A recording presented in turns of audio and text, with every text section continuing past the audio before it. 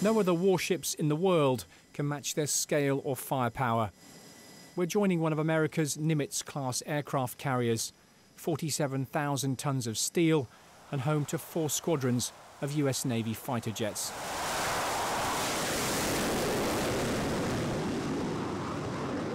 Named in honour of the 41st President, the George HW Bush arrived in the Arabian Gulf in late March, her crowded deck operating around the clock, delivering America's assault on the terrorists of Islamic State.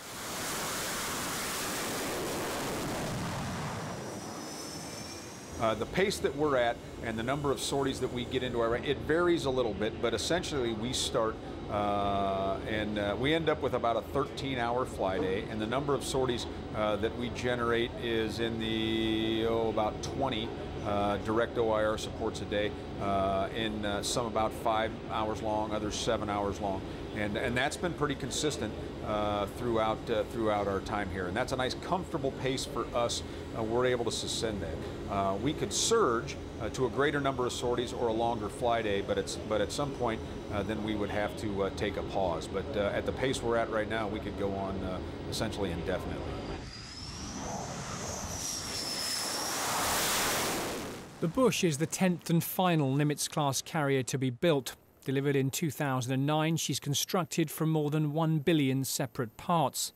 With a top speed of 30 knots, CVN 77 is more than 1,000 feet long, about the size of the Empire State Building.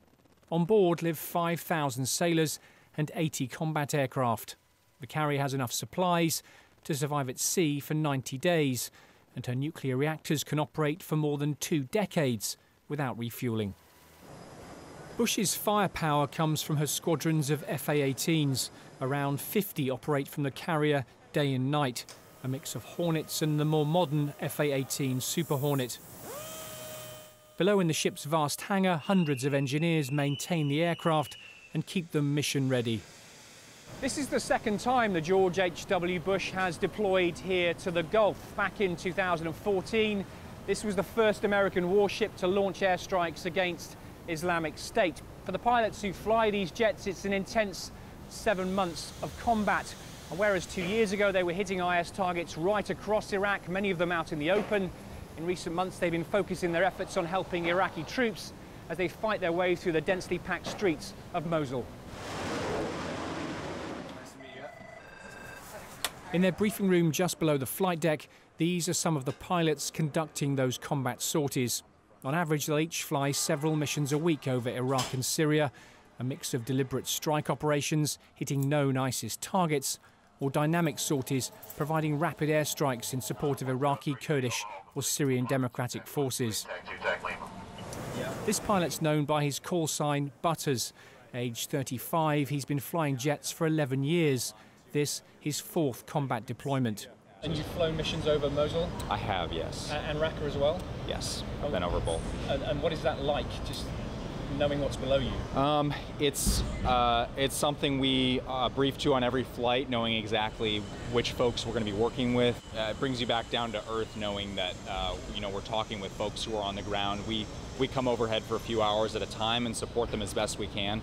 And these are folks who aren't they are there fighting the fight before we get there and after we leave. So that kind of grounds you in terms of perspective on what's really going on. And I've been involved with multiple instances of close air support in close proximity to friendly troops, where they are facing stiff resistance or other aspects that are impeding their ability to move forward or accomplish what they're trying to do that day. So we've been called in several different instances where we're either looking at degrading the enemy's ability to move freely in a specific area, and then also specifically targeting mortar positions, things that are directly affecting the ability of the ground troops to move forward. Bush's deployment is expected to last 7 months, and of course it's coincided with the arrival of a new US president.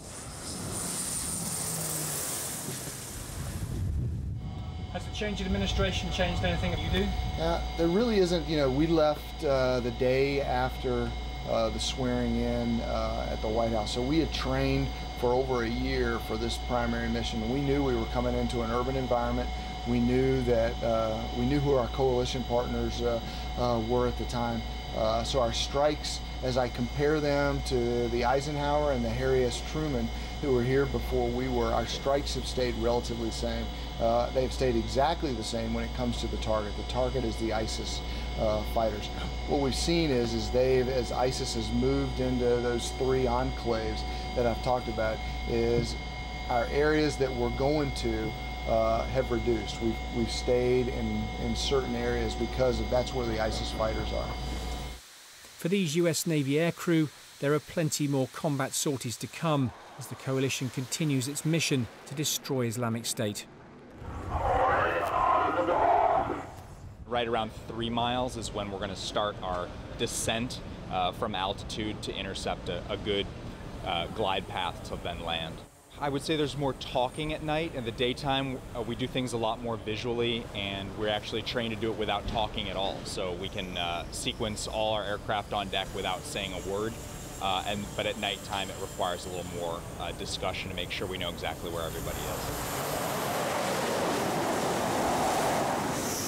It's nearly midnight, and on the deck of the George HW Bush, the jets return.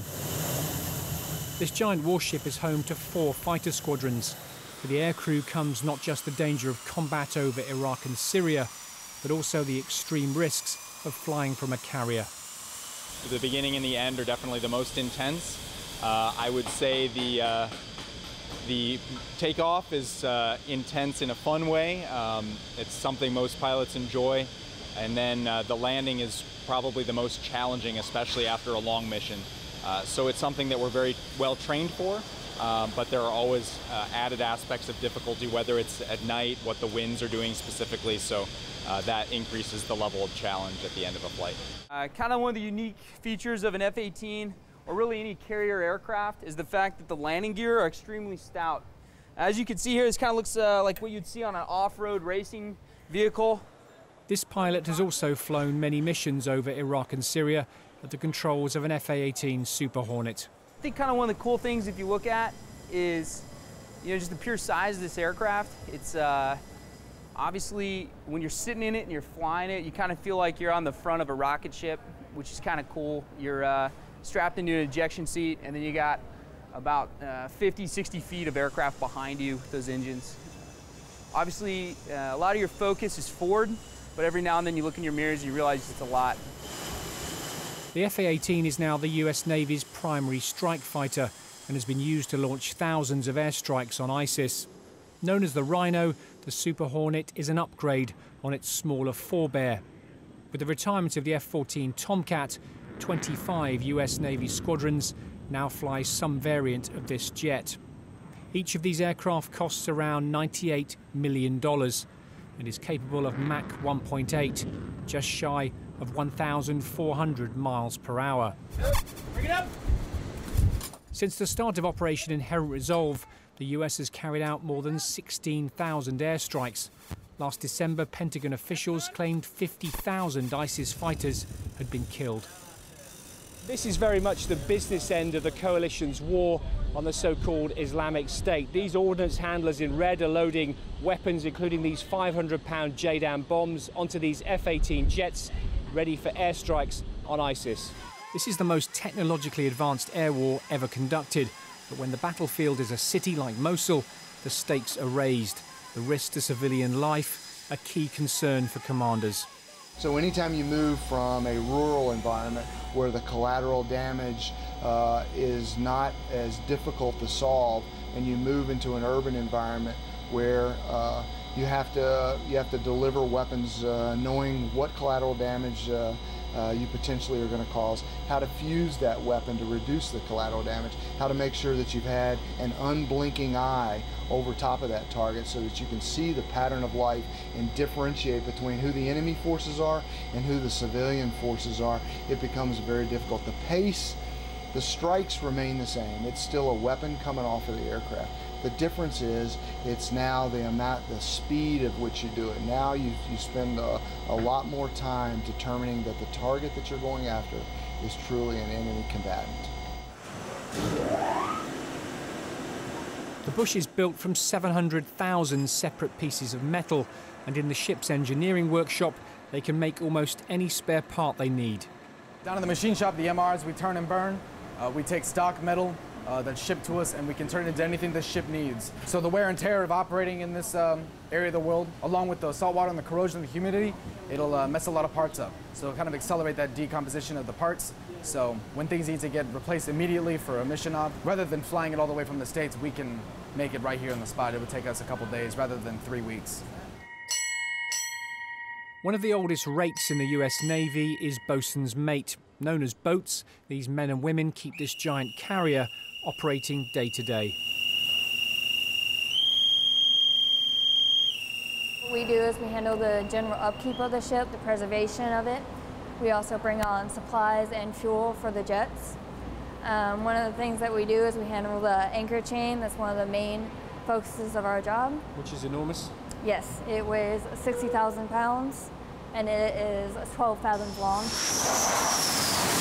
The Bush was the first US carrier to launch airstrikes on ISIS back in 2014. For America, this 3-year air war hasn't come cheap. Between 2014 and December last year, the US government spent nearly $2.5 billion on weapons.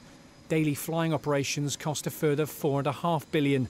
The total cost to the US taxpayer, just under $11 billion. Below deck stands a huge bronze statue of this ship's famous namesake. Long before he was president, George HW Bush was a naval aviator, the youngest US pilot of the Second World War.